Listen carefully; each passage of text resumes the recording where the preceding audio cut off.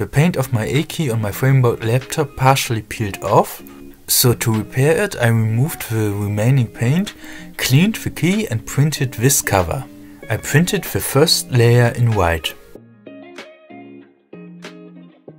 And now I will glue the cover with super glue.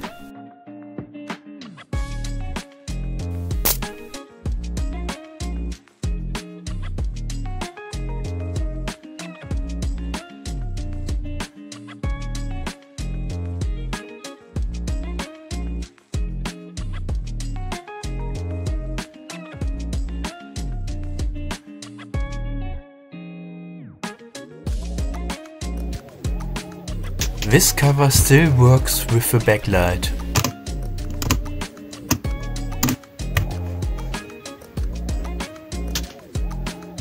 STLs for all square buttons of the US and German keyboard are available on the Thingiverse page linked in the description.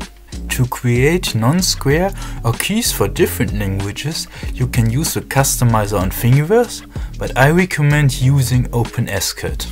I'm not quite sure, but the paint peeling off might be a manufacturing defect. On my D key is a visible bubble. But that's all for this video. Feel free to repair your keyboard with these covers.